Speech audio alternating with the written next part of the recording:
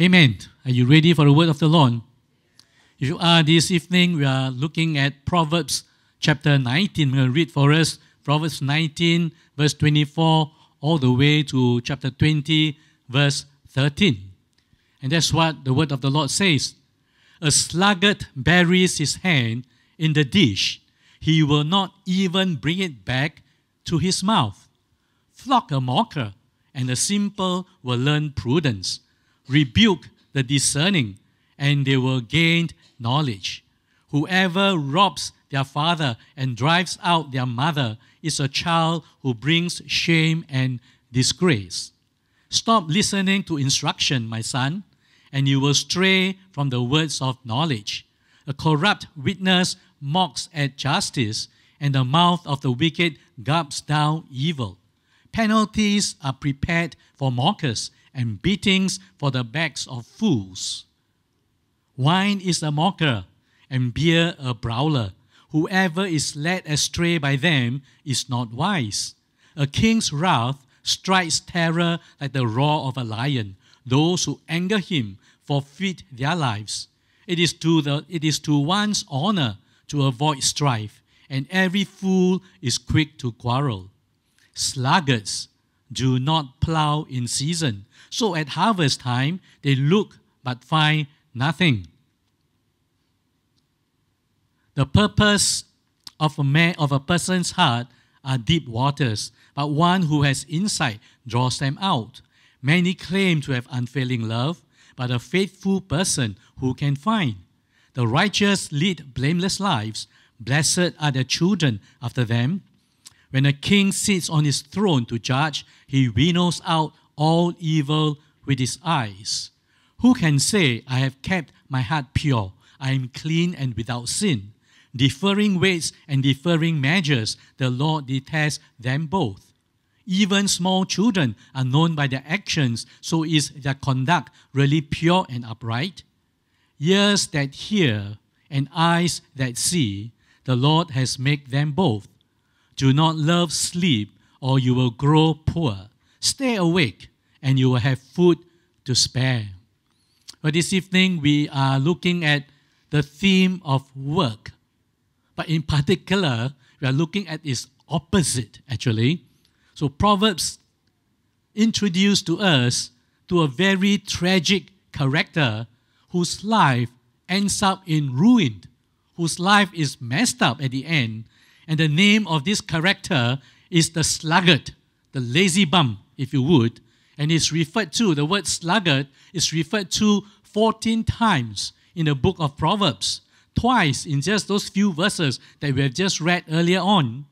So note that this tragic character is oftentimes, the sluggard is presented in comic terms when he's being described. For example, Proverbs 19 tells us, the sluggard buries his hand in the dish and will not even bring it back to his mouth. Take in this picture. Here is a sluggard sitting down at the dining table. The food is put onto the fork, right? The food is actually served right in front of him, and he loads all his delicious stuff already onto the fork, right? But that is as far as he will get. Lifting up the fork to his mouth is just too much an effort for this man. Some of us think, that's not describing me, man. Right? Then we read, as the door turns on its hinges, so does a sluggard on his bed. What is this Proverbs telling us? See, the problem with the sluggard is not just that he likes to lie on bed or lie in the bed. He is hinged to the bed. He turns one way, he turns the other, but for him, this sluggard, he wouldn't get up. So here, the sluggard is described as one who is full of excuses. He is adverse to all kinds of risks, and he always has a reason for not doing the work that needs to get done. Proverbs 22 tells us, the sluggard says, there's a lion outside. I shall be killed in the streets, so I better don't go out, So when we read Proverbs like this, right, we are meant to just smile and laugh, which many of us have done so far. But Proverbs like this are really meant to make us think. They are meant to get us to ponder about our lives. They are meant to help us recognize the danger of being lazy. Learn that this evening. But I'm sure, I've got no doubt, that all of us sitting here this evening, all of us work very hard. We are all very hardworking, so there may be a temptation for us to think that it's not for me. This verse is for my wife. This verse is for my husband. This verse is for who? This verse is for who? And all that. But just not too fast, my friend. There is always something for us to learn today, no matter how hardworking we all may declare ourselves to be. So the wise man does give us the profile of an unproductive worker or an unproductive person. So this evening I want us to begin by looking at this profile. What does an unproductive person look like? What are some of the marks and characteristics? First of all, he is someone who is slow to start. Proverbs 20 tells us the sluggard does not plow in the autumn. He will seek at harvest and have nothing. Kosong. Right? So here the Proverbs draw our attention to the long-term effects of putting off things that we need to be doing now. In the farming terms and all that, there's always a season for plowing, and there's a season for sowing, and there's a season for reaping. The season that requires the most work is really the season of plowing, and plowing is really hard work, and here the sluggard does not want to do all the hard work. And the context is very important for us to understand. So when God's people first came into the promised land, when they first came into Canaan, every family was given a plot of land after they have settled down in the land of Canaan. And God gave them homes they did not build. God gave them wells they did not dig. God gave them vineyards they did not plant. So here God gave them the means. All the means for self-sustenance were already provided for them. Everything they need for life was already theirs. And it was all given freely, generously, right, by the grace and the abundance of God. So their part was to work the fields that God has given them to do. So working the fields that God has given was the work that God has called them, or God has called His people to do. But here, the sluggard is slow to start. He does not plow in the autumn. So when the harvest comes, all of his neighbors will just bringing all the grains, a rich produce from the land that will sustain them in the months to come. But the sluggard here has nothing. One of the stories that I enjoy reading to my grandchildren, and I've read them many times right now, is that story of the ants and the grasshopper. And I suspect that this wonderful story has its roots, right, in the book of Proverbs. So here, the Proverbs 6 tells us, "Go to the ant, O sluggard. Consider her ways and be wise. Without having any chief, officer, or ruler, she prepares her bread in summer and gathers her food in harvest." So here, these tiny little insects are wise enough to know that what we do now will affect or relates to what we will have in the future. So little ants know that they need to prepare for the future without any supervision. And here the wise man say, go and look at the ants and learn from them. They have much to teach us about hard work. So let them serve as an example to all of us.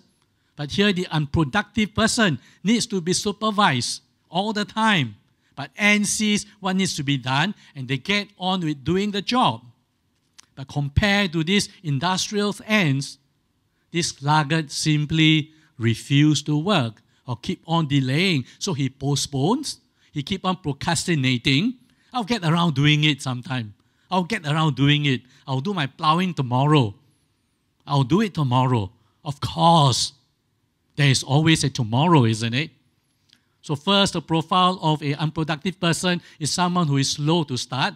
Secondly, he is easily distracted.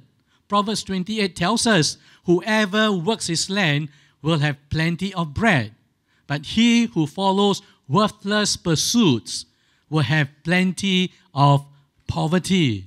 So what keeps the sluggard from doing the work that God has called him to do and stewarding that which God has entrusted to him? What keeps this sluggard from this is that he is quite easily distracted. He is one who, what we would say, he lacks focus. He follows worthless pursuits, and of course, he's one who is fascinated with everything. Many things seems attractive to him. See, inevitably, at the end, because of all the distractions, he ends up achieving nothing. I don't know about you, but we live in a world that is just filled with constant distraction, isn't it? From the moment we wake up to the moment we lie down in bed, there are just so many things that will distract us. Facebook may distract you. Are you distracted by Netflix? What else are you distracted? Many of us are distracted by different things. So we live in a world that we are just constantly being tugged from all over, being distracted. And the reason this sluggard has nothing at harvest is that he refused to work, right? It's not that he refused to work. It's simply that he never quite get around doing what should be done. That's why Proverbs 6 tells us, how long will you lie down, O sluggard? When will you arise from your sleep?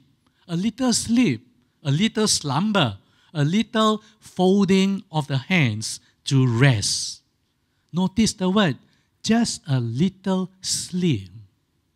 He says, I will get around to do the plowing when I'm ready. But right now, sky still tampo dark. Give me a little more sleep, just a few more hours, 10 more minutes or whatever. I'm not even talking about sleep. I'm talking about a little snooze. Just a short nap. Just a few minutes will do, see? Then I'll get it done. Sounds familiar, huh? But after that comes another distraction. See, I'll just do this first, then I'll get around to do the plowing. Oh, let me just settle that first, then I'll get to do the plowing and all that. So this person simply makes too many excuses, too many postponements in a sense, too many delays. Little by little, it's just a little folding of the arms, and our whole life may just slip away. So because of that, the sluggard has no harvest. Not because he makes some grand decision not to plow, but because through 1,000 small concessions, distractions, excuses of the flesh, and as a result, he never got around to doing what God has called him to do. So first, he's slow to start. Secondly, he's easily distracted. The third thing about an unproductive person is someone who does not finish.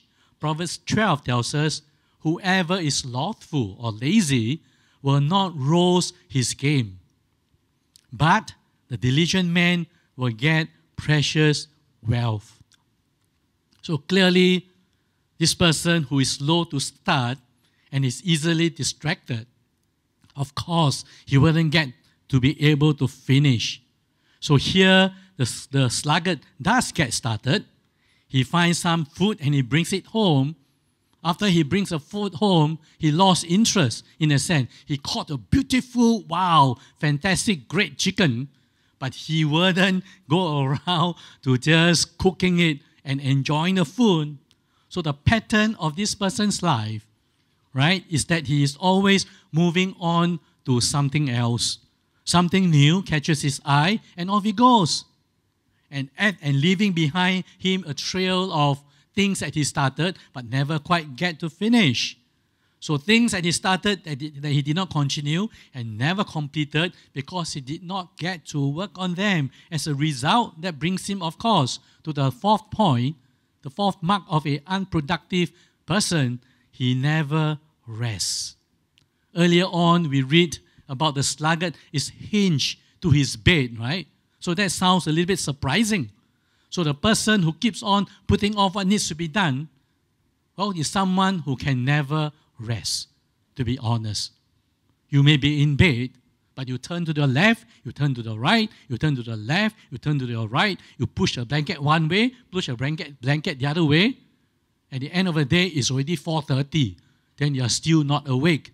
So he knows what he needs to do. He keeps on thinking about what he needs to get done. And at the back of his mind, he knows he has not finished. And because of that, he doesn't rest.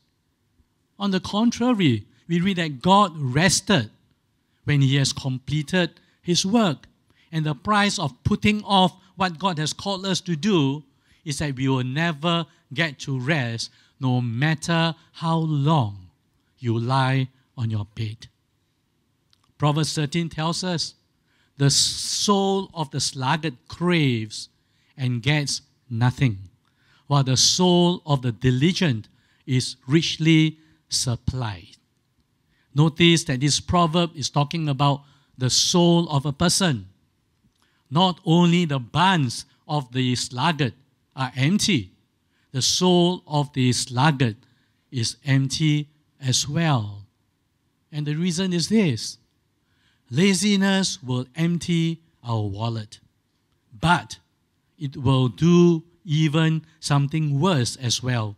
Laziness will hollow out our soul because constant voiding what God has called us to do is actually very hazardous to our soul. That's why the soul of the sluggard craves. He really wants to have a harvest too, right? But he won't do what needs to be done, so he ends up getting nothing. And he would like to be like his neighbor who has a lot in the harvest, but he won't do what he has to do to get what his neighbors are having. So no one wants to be like the sluggard, but his profile does give us a very helpful grid, a helpful formula, a kind of a formula to understand what does it take. What does it take for us to become a productive person? What does it take for us to get things done? So in the light of the profile of an unproductive person, these are 4 very good questions for us to ponder, to help us to become productive. All right? What do I need? What do I need to begin? Where do I need to stay focused? What do I need to complete? And what do I need to rest? Very good and helpful questions to help us to become more productive as a person. So first, we look at the profile of an unproductive person. The next thing I want us to do is to look at the motive. What motivates a hard-working person?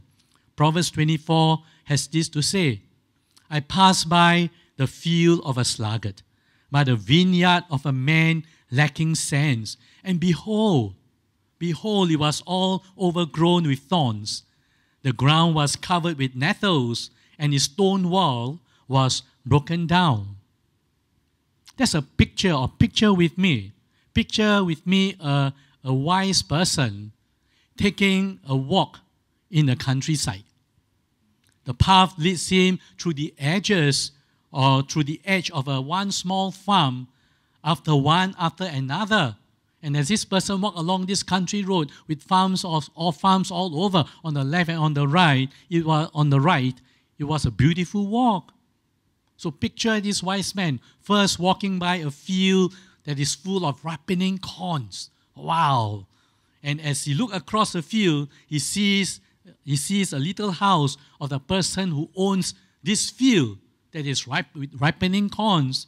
And he says to him, it's going to be a good harvest when it comes the time for harvest, and those people living in that house will be blessed. In the same way, he walked past a vineyard and saw, wow, grape with clusters of grape hanging over, and he thinks, this household is going to be blessed. One farm, and then finally he comes to a property, a property that looks entirely different. In this property, the field is overgrown with thorns. The ground is covered with nettles, and the stone wall of it that surrounds the field is broken down. So here, God has given to this person who owns this field, but this person does not use what God has given to him. And the tragedy of a field that is given to us by God, a field that is neglected, it's not just that if you are lazy, it's not only that we will fail to provide for ourselves. The tragedy is that we are not able to contribute, to share what we have with others.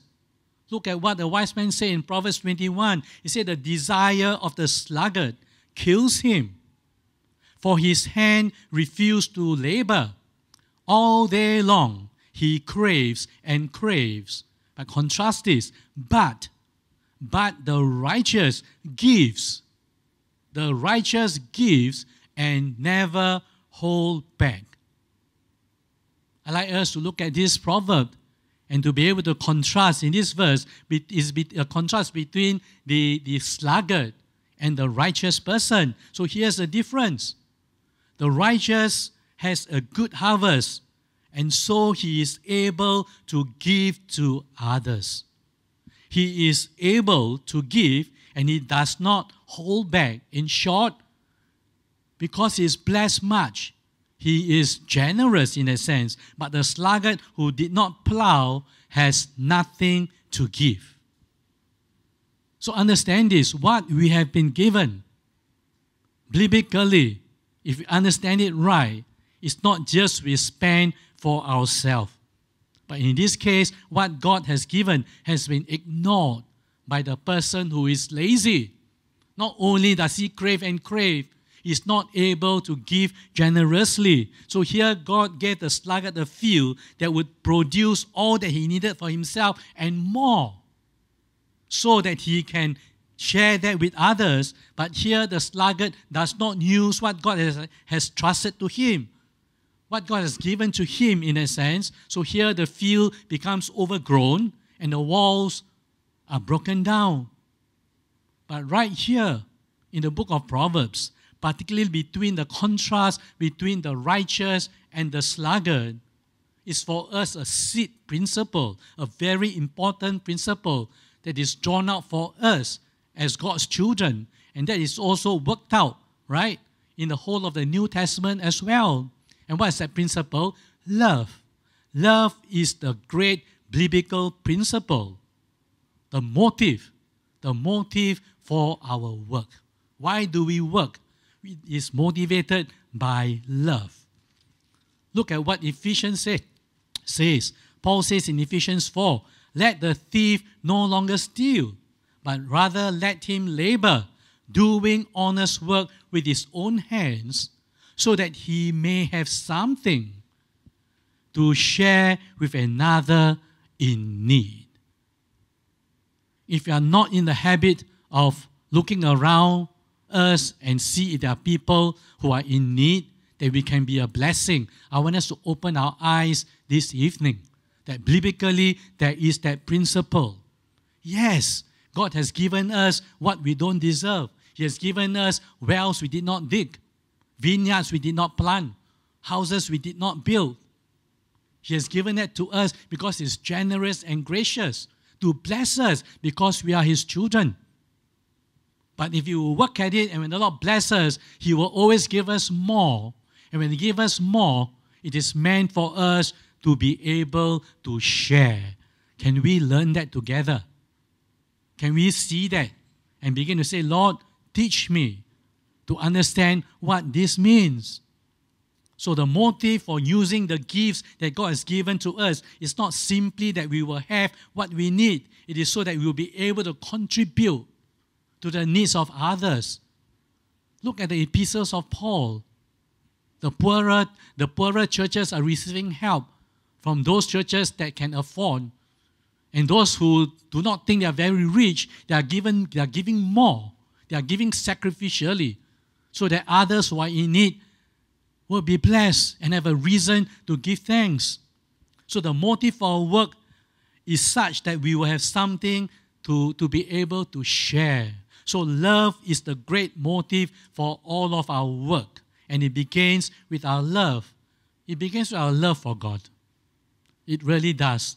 Here, Colossians, Paul goes on to tell us in Colossians, whatever you do, work at it with all your heart as working for the Lord and not men. In fact, these words from Colossians ought to be a verse that is always hidden within our heart. So we would normally serve the Lord with great joy. Most of us serve God with great joy, but not every day is joyful, isn't it?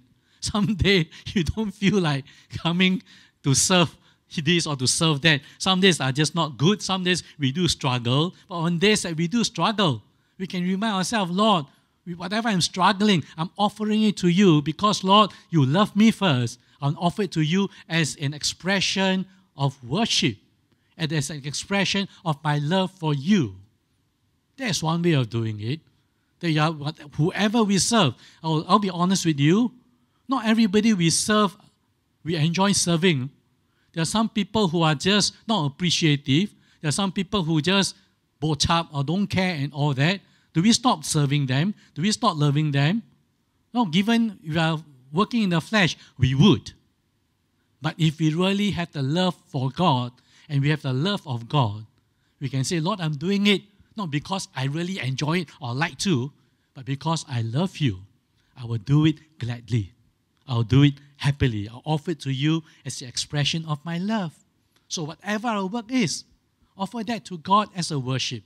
Offer that to God an expression of our love for Him.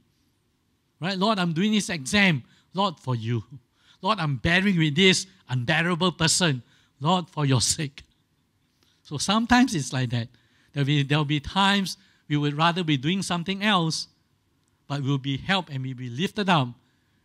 When we say to God, God, help me to learn how to offer what I'm doing as my love for you. So whatever our work, love has to be the great motive for pursuing all that God has called us to do. Hard work is not easy. Hard work is not necessarily enjoyable. Some are, but not all hard work are really easy or enjoyable in a sense. This person by the name of Rebecca de Jong, she wrote a book on the 7 deadly sins, and she described this. She describes laziness as resistance to the demands of love.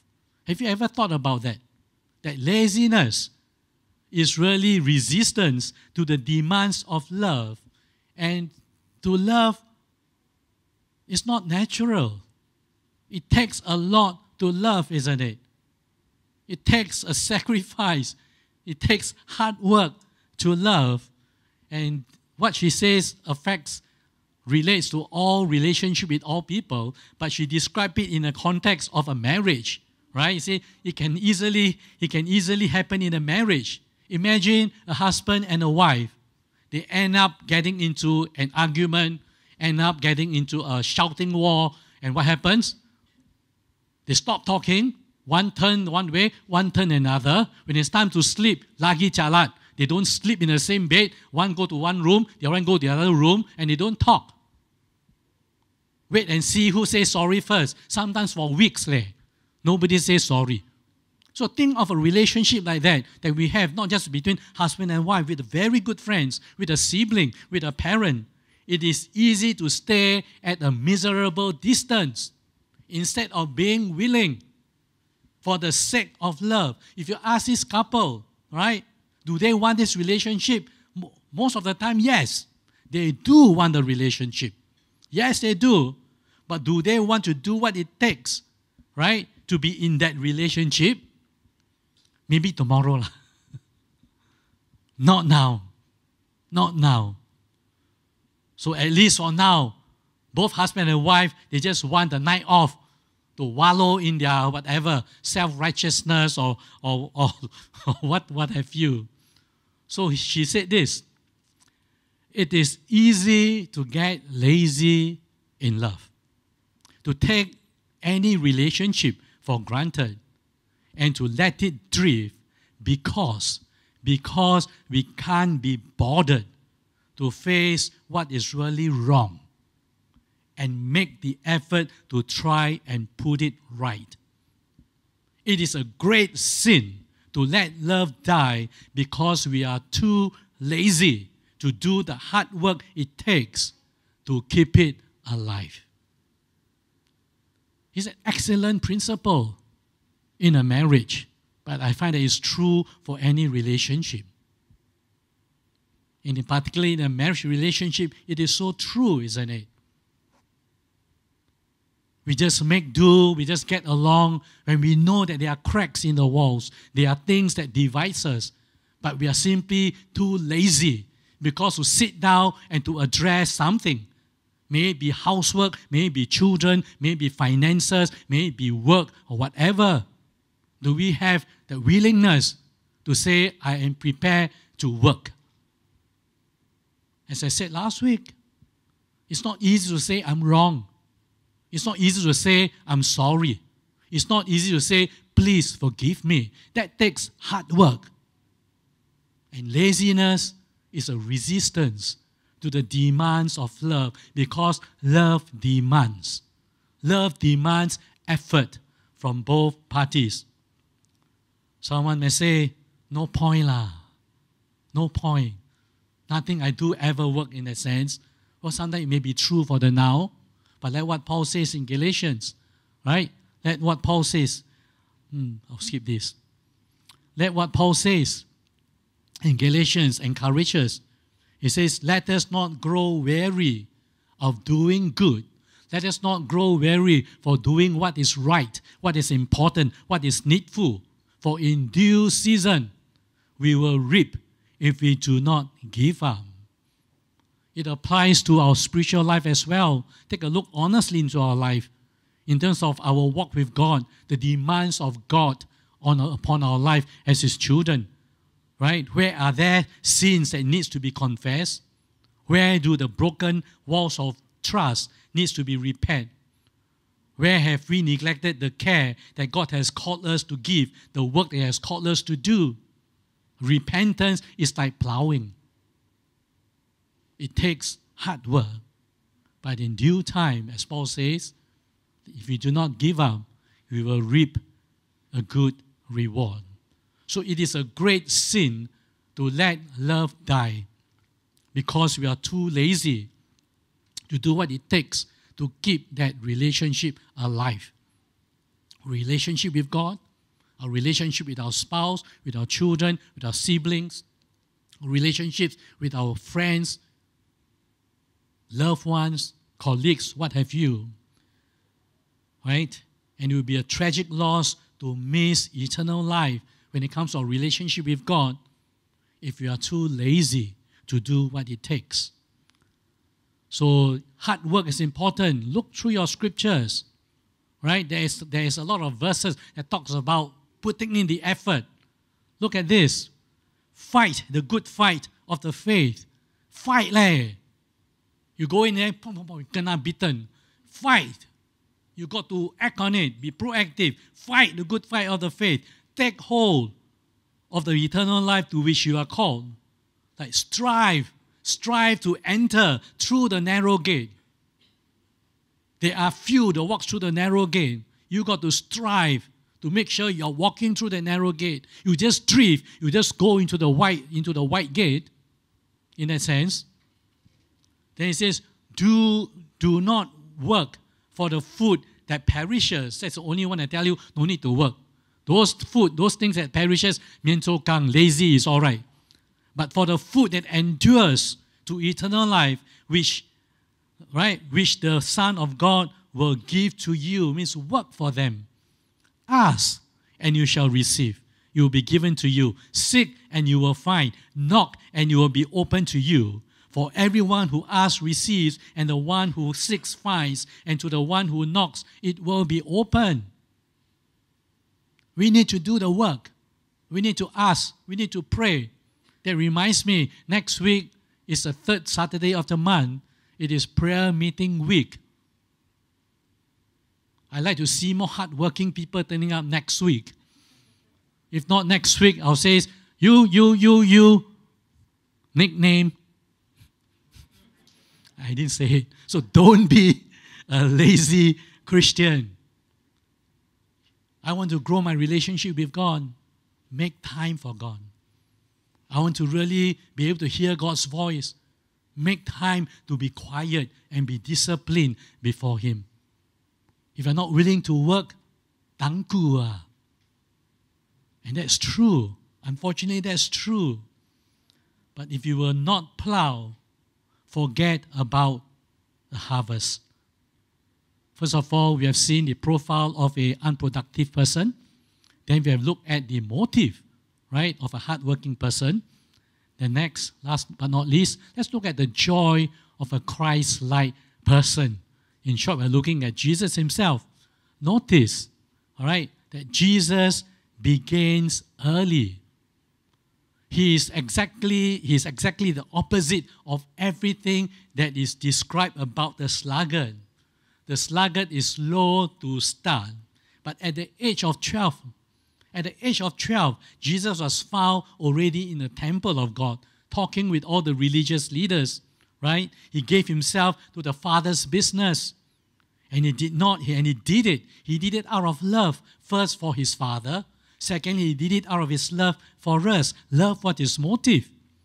So is there something that God has prompted us to do that we have been putting off?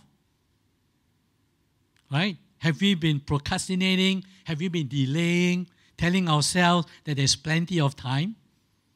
Have we become aware of our need to get right with God and seek the new life that God has given to us?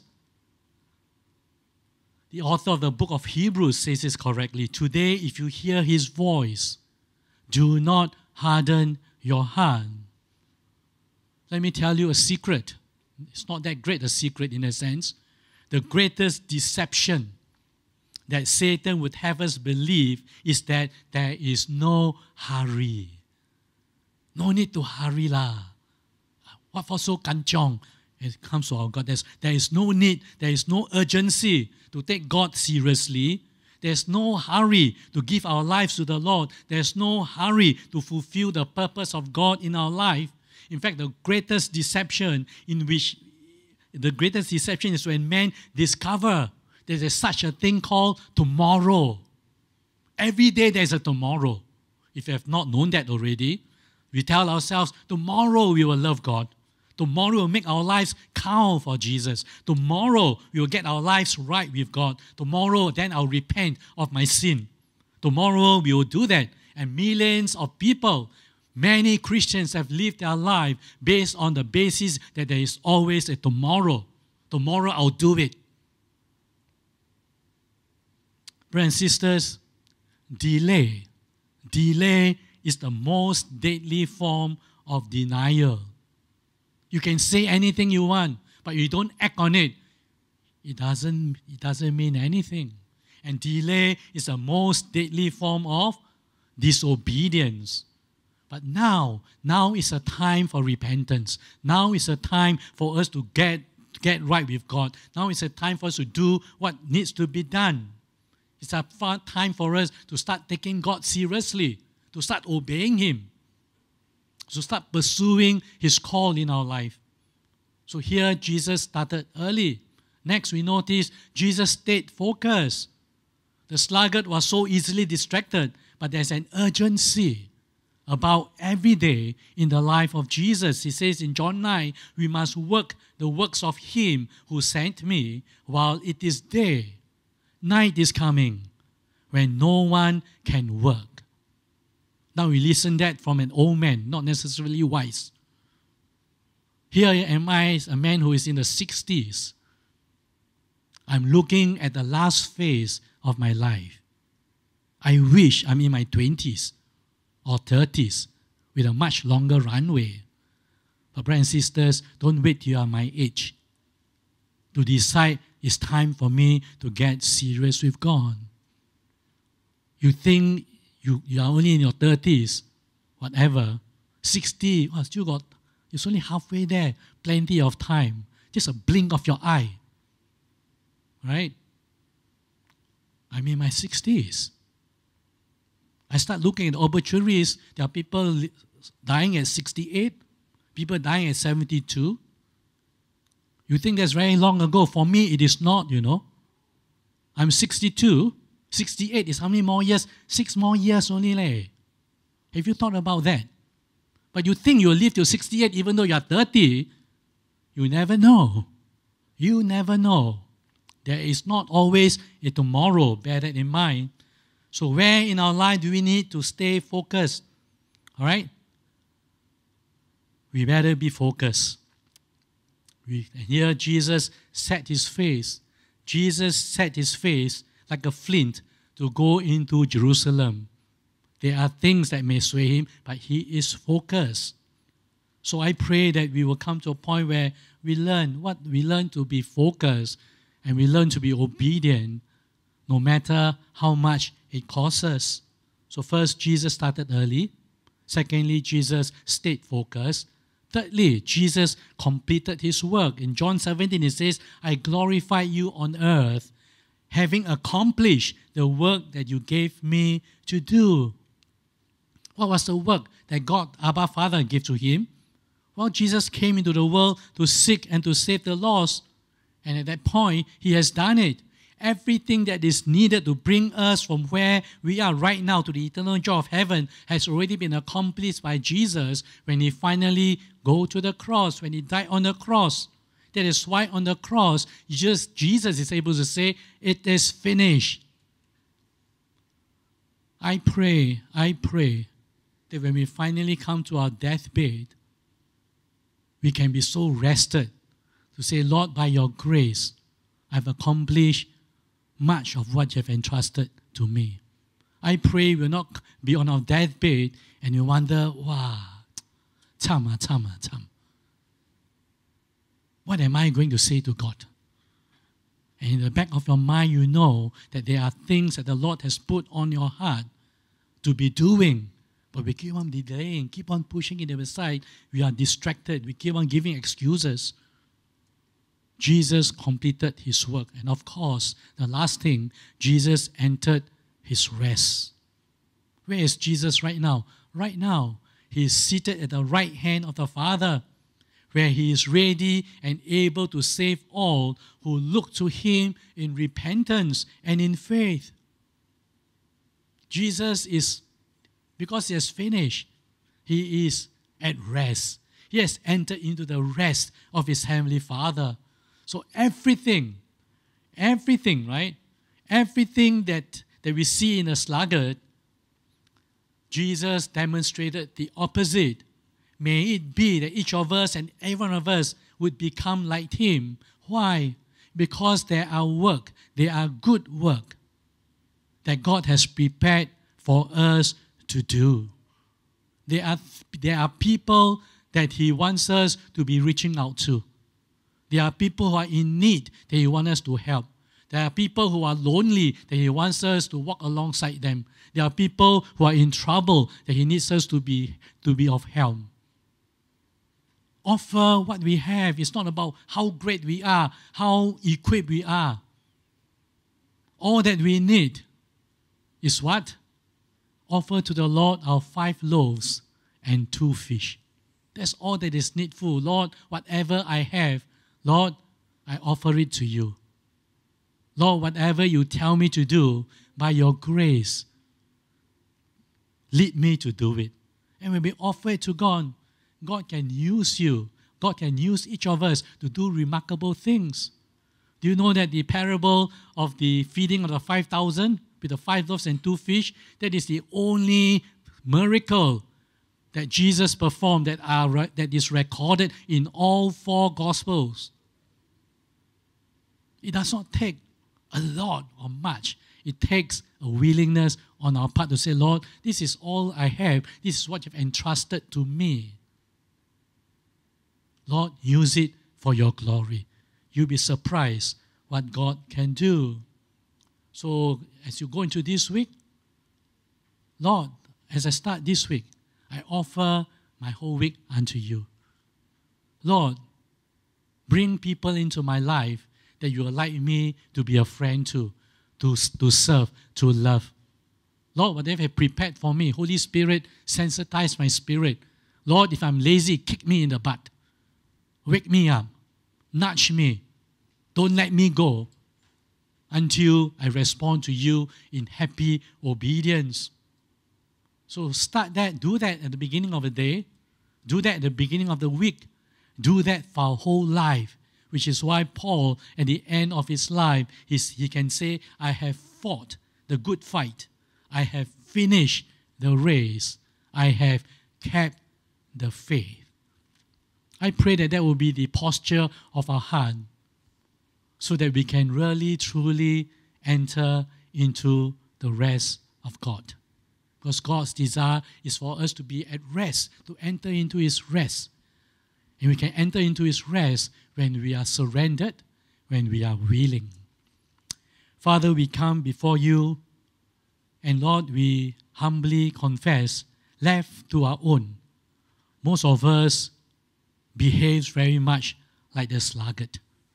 Lord, in varying degrees, Lord, what is said about him will be true about our life.